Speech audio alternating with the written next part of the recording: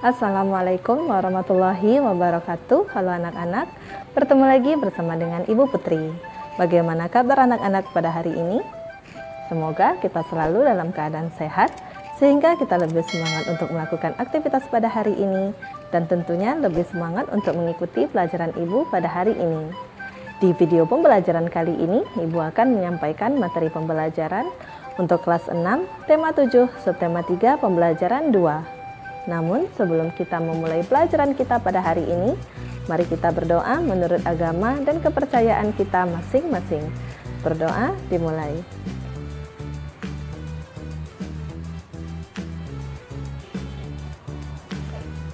Berdoa selesai. Tujuan pembelajaran kita pada hari ini yaitu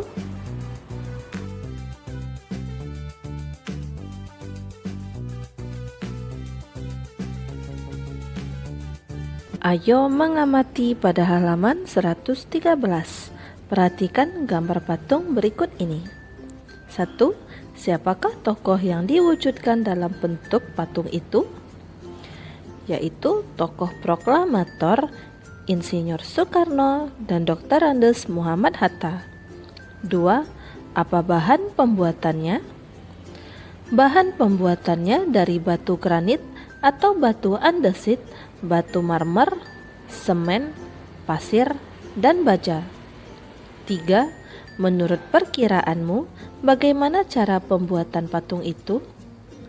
Batu dari bahan granit atau andesit dipahat berdasarkan bagian-bagian tertentu. Setelah jadi tiap bagian, kemudian direkatkan dengan semen. Jika ada bahan yang menggunakan besi atau baja, maka merekatkannya dengan dilas atau penyambungan besi dengan cara dibakar. Diskusikan hasil pengamatan kalian, lalu ceritakan kepada kelompok lain dan bapak atau ibu guru. Tokoh yang ada pada gambar diamati adalah patung tokoh proklamator, yaitu Insinyur Soekarno dan Dr. Andes Muhammad Hatta. Fungsi patung tersebut adalah patung monumen. Jenis patung tersebut adalah berbentuk figuratif, jenis zondebos atau patung yang berdiri sendiri dan terlepas di kanan kirinya. Bahan patung dari bahan keras seperti batu dan besi atau baja. Patung si gale-gale yang dapat menari. Pada zaman dahulu, kerajaan di Samosir dipimpin oleh Raja Harad. Dia memiliki anak sematawayang bernama Manggale. Suatu saat, Raja Rahat meminta anaknya untuk berperang melawan musuh di perbatasan. Manggale pun pergi berperang, tetapi dia tidak pernah kembali. Dia meninggal, jasadnya tidak pernah ditemukan. Raja Rahat pun sedih hingga jatuh sakit. Masyarakat setempat ingin menghibur raja. Mereka membuat sebuah patung yang menyerupai Manggale dan menamainya si gale-gale. Gale dalam bahasa Batak Toba artinya lemas. Pada waktu itu, dukun di sana juga ikut membantu memanggil roh Manggale agar masuk ke dalam patung tersebut, sehingga patung si gale-gale dapat bergerak-gerak sendiri seperti orang yang sedang menari. Patung si gale-gale sampai saat ini masih dapat kita jumpai ketika berkunjung ke Tomok, Pulau Samosir.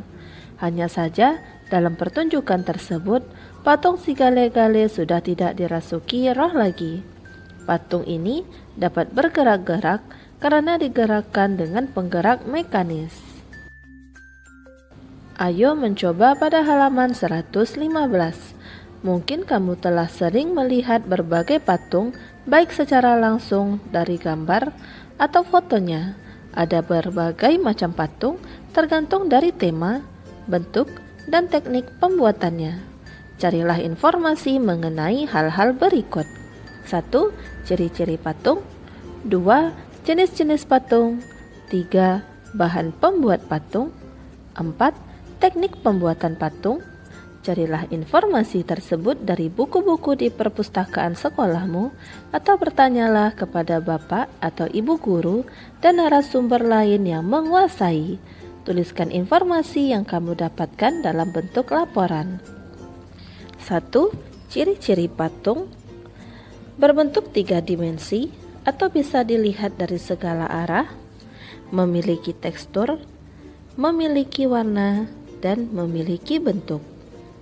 2. Jenis-jenis patung berdasarkan bentuknya yaitu figuratif atau meniru bentuk secara alami, dan non-figuratif tidak dibuat seperti bentuk figuratif atau alami. Jenis patung berdasarkan jenisnya yaitu zone de bose atau bentuk patung yang berdiri sendiri dan terlepas di kanan kirinya. 2. Relief, bentuk patung yang menempel pada permukaan dinding.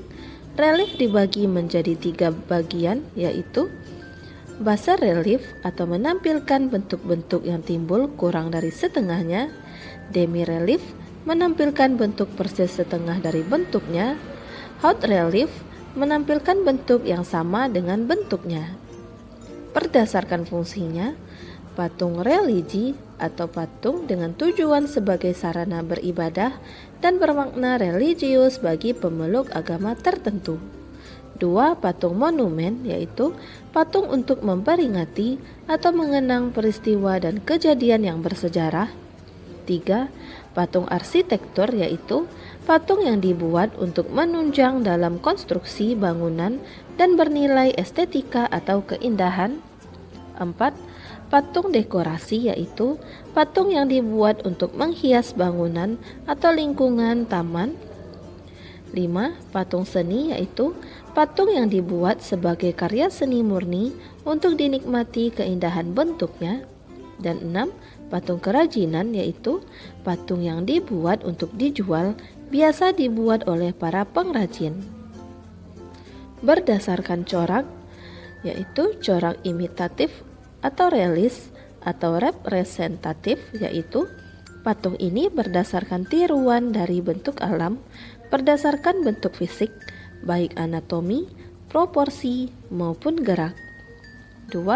Corak deformatif yaitu patung yang telah banyak berubah dari tiruan alam diubah menjadi bentuk baru berdasarkan imajinasi patung. 3. Corak non-figuratif atau abstrak yaitu patung yang secara umum sudah meninggalkan bentuk-bentuk alam untuk perwujudannya. Corak abstrak dipengaruhi oleh aliran konstruksi.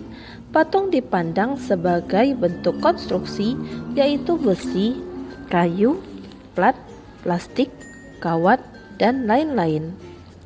3. Bahan pembuat patung. Yang pertama, bahan lunak yaitu material yang digunakan lunak dan mudah dibentuk seperti tanah liat, plastisin, sabun, dan lainnya. 2. Bahan sedang yaitu material yang digunakan tidak lunak dan tidak keras, misal kayu sengon, kayu waru, kayu mahoni, kayu randu, dan lainnya. 3. Bahan keras yaitu material dapat berupa kayu atau batu-batuan, misalnya kayu jati, kayu ulin, batu andesit, batu granit, batu marmer, dan lainnya. 4. Bahan campuran yaitu material yang bukan berasal dari 3 jenis bahan di atas, misal dari semen, pasir, perunggu, kuningan, emas, dan lainnya. 4. Teknik pembuatan patung yaitu teknik pahat dengan mengurangi bagian-bagian tertentu pada bahan dasar keras.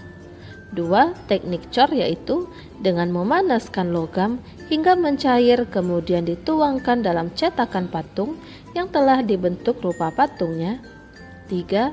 Teknik butsir yaitu dengan mengurangi bahan lunak seperti tanah liat, gips, dan bahan yang berstruktur lunak lainnya. 4. Teknik modeling yaitu dengan membuat model terlebih dahulu dan setelah itu dibentuk patung sebenarnya.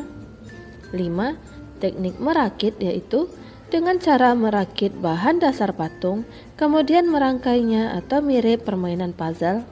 Dan 6. Teknik membentuk yaitu dengan cara membentuk patung secara bertahap sehingga tercipta patung yang diinginkan. Ayo menulis pada halaman 115.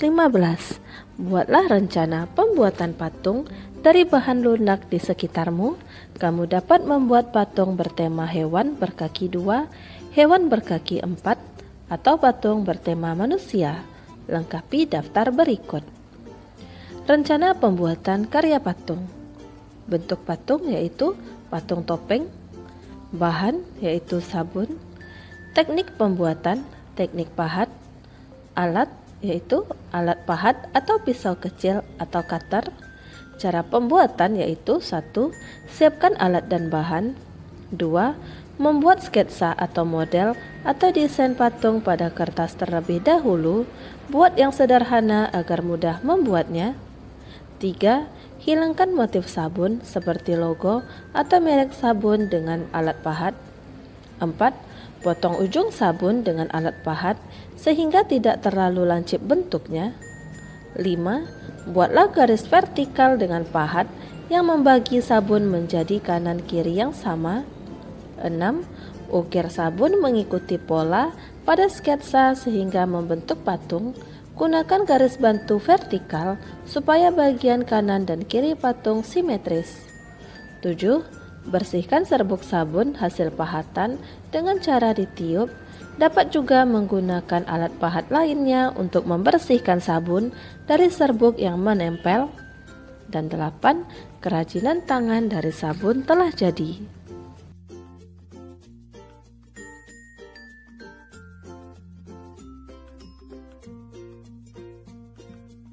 Perubahan pada masa pubertas. Tahapan perkembangan dan pertumbuhan manusia umumnya terbagi menjadi balita, kanak-kanak, remaja, dewasa, dan usia lanjut. Masa remaja merupakan peralihan dari masa anak-anak menuju masa dewasa. Pada awal masa remaja, kita mengalami masa pubertas. Pada masa ini, terjadi perubahan pada tubuh, baik yang terlihat maupun tidak. Di dalam tubuh, hormon reproduksi mulai dihasilkan. Pada perempuan, hormon ini akan mengakibatkan sel telur matang. Pada laki-laki, hormon reproduksi akan mengakibatkan tubuh memproduksi sel sperma. Jika sel telur dan sel sperma bertemu, dapat terjadi pembuahan dan tumbuh menjadi bayi.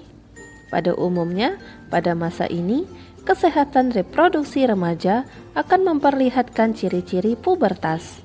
Pada perempuan, dia akan mengalami menstruasi setiap jangka waktu tertentu, umumnya setiap 28 hari sekali.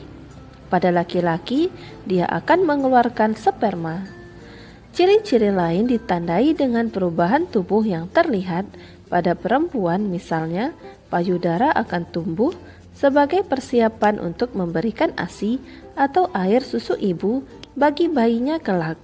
Pada laki-laki, otot-otot tubuhnya berkembang lebih besar dan kuat sehingga diharapkan laki-laki lebih kuat secara fisik untuk melindungi keluarganya. Ayo berdiskusi pada halaman 117.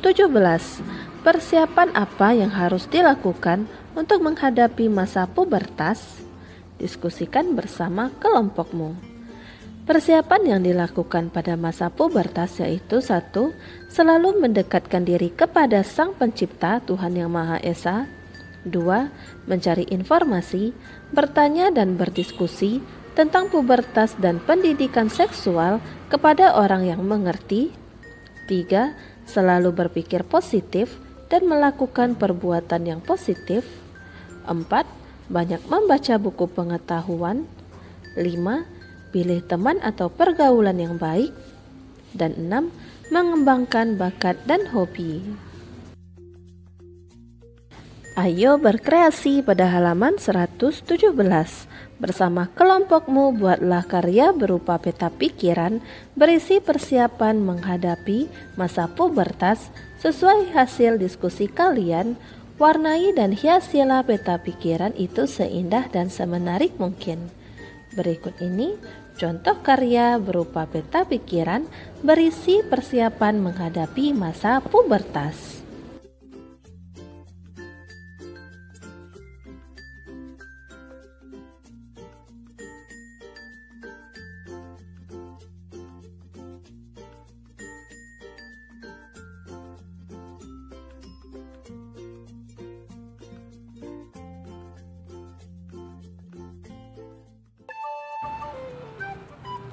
Demikianlah materi yang dapat Ibu sampaikan pada hari ini.